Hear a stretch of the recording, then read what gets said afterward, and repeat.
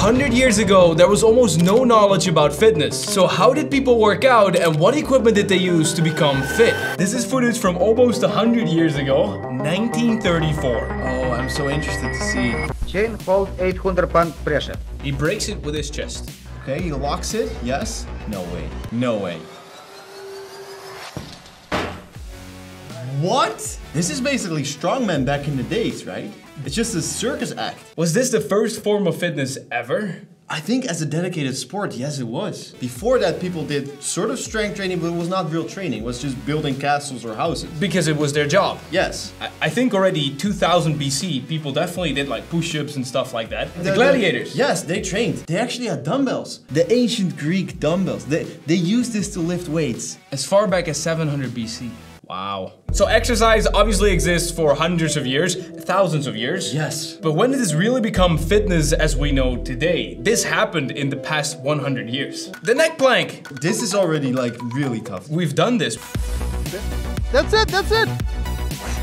There you go. Does it count? Yes. Yeah. Her? I think he's cheating on me. Him?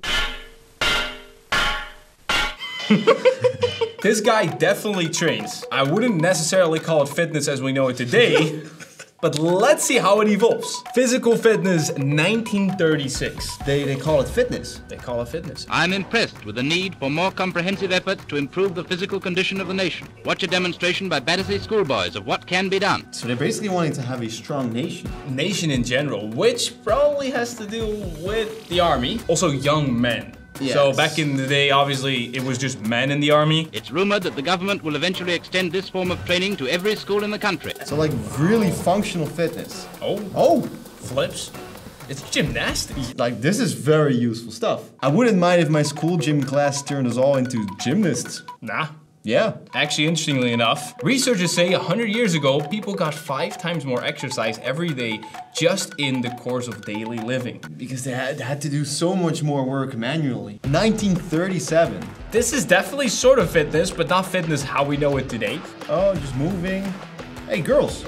So it's an entire school. So it's the nation in general. Yeah. Imagine how insane our athletics would be if we still did stuff like this. People are missing this, kind of. So again, if people would be doing this, we would not call it fitness today. We would call it probably athletics. Yes. This would have been beneficial for so many young teens. There are so many young men, me included, that struggled to be social and to create new friends. Oh, the social aspect. Wow. I mean, doing this with just a group of friends. You will build a great relationship, yeah. But this is still pretty far from what we know today as fitness. And it's only 70 years ago? Yeah. New Zealand strongman, 1940. He has a pretty good physique.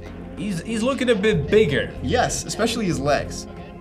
He's a strong guy. Oh, he's very, very strong. This is definitely fitness. This is fitness. We know that weights exist now, like properly. It's evolving fast. Although the knowledge about fitness. Exactly, so how are they becoming big? We're now in 1954. Girl weightlifters. At a Paddington London gymnasium, we pay a visit to the weaker sex.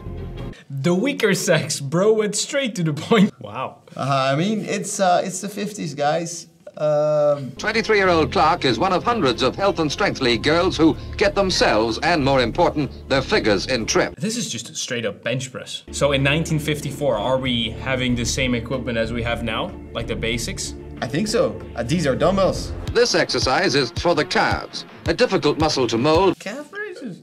Wow. Wait, in 1954? They were also already wasting time. Yes. Looking good, looking like a gym. The machines are still usable today. This machine, I could use this machine. I would never use this machine, but I could use this machine. Leg press? Is this a leg press? It is. It is a leg press. Wow. It looks a bit uncomfortable, but the basics. Imagine the gym fellas right now. If people would load this with thousands of pounds, then they would just get squashed. Now you're getting the hang of it. He's doing behind the neck pull-ups. So these are still done by people in the gym today. You know, I wonder, what reps are they doing? What sets? Like, do they structure it in a way? We got color video, 1956. Dumbbell pullovers. Nice. It's pretty good. Yeah, it's pretty good. Naturally, the gym is run for men too, and many film and stage stars like Canadian actor Lee Patterson get their muscles here. Yo, where do you get your muscles? I'm going to Jill's gym. Jill J. Includes in his schedule sets of deep knee bends. bends, a top exercise for leg. Deep knee bends. Squats. Yes. This really makes one appreciate the amount of studying we've put into human health. Mainly because this is quite advanced at the time. To us right now, it looks kind of like we know better. Yes. Or maybe they are deep knee bends. Oh, that guy in the back. These are muscular guys. Muscular, beefy guys. The guy in the blue trunks has the perfect physique. The guy in the blue The guy in the blue trunks. This is my granddad.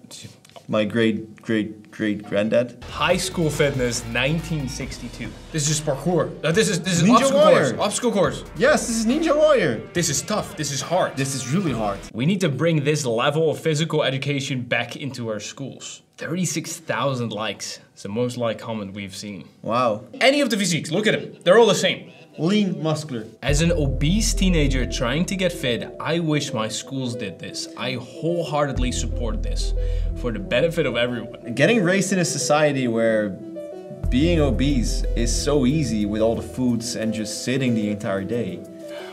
This is actually not a bad thing to sort of make us move more. Oh, Pegboard.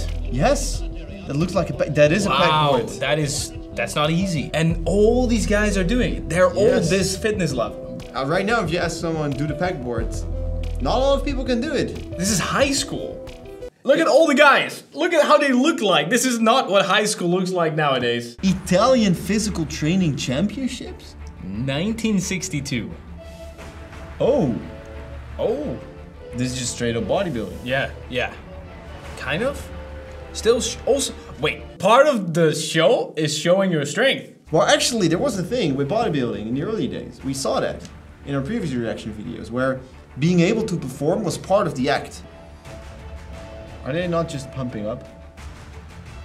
There's really, there's people looking at this is a combination of powerlifting and bodybuilding. 1962, people are getting really fit, big, and muscular. We're getting into the silver and gold era, right? Yes, so becoming big and strong, we can do now. You too can lift weights, 1965. The sport at which even strong men can turn pale if they overdo it flourishes all over the continent, where international stars show what mighty muscle can achieve. This would be the start of Olympic lifting then, because strongman was already a thing. Yes, because he says. Yes, exactly. So this is a sport even strongman can find difficult. More training.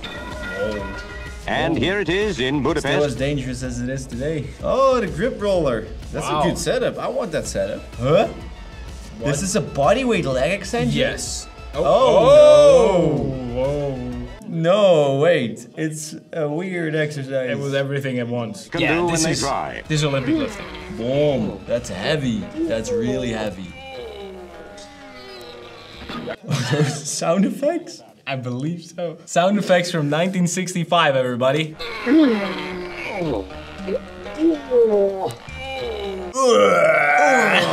Mr. Universe contest, 1969. There were professional muscle men and amateur muscle men, tall men and short men, each and every one looking like the ancient Greek idea of a god.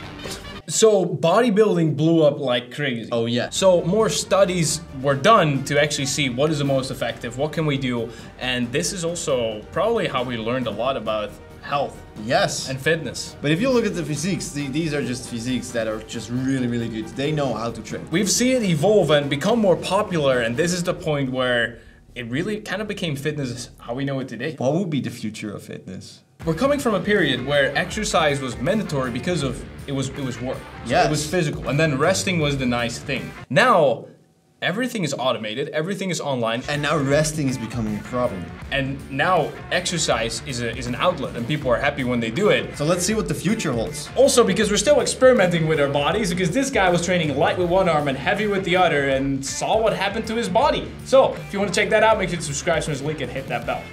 This was way easier now with the new studio. It's really easy to push you away now. Yes. Click this.